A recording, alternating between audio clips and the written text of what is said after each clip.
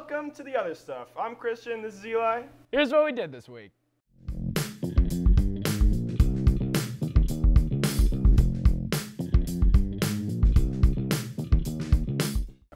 Every year, the city of Northampton looks forward to one of its oldest and most cherished traditions.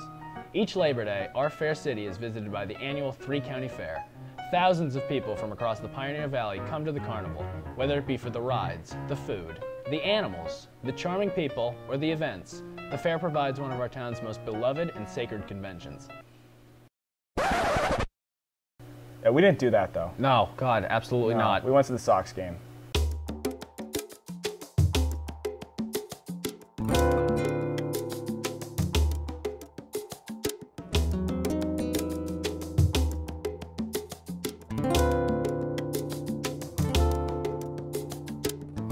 This may be a matter of opinion, but we think going to a Red Sox game is a couple steps above going to Three-County Fair.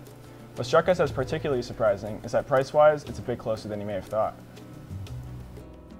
Going to the Three-County Fair is shockingly expensive. If you're an adult, you can't even walk through the front gate without paying $12. And unless you look like you're 12, you're paying that full price. Not to mention, if you wanted unlimited rides, you'd have to shell out an additional $25 for the wristband.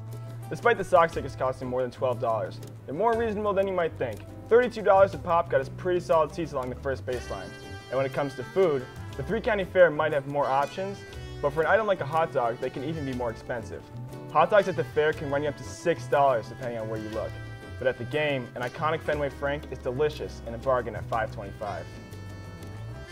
So next Labor Day weekend, we say the longer drive is worth your time.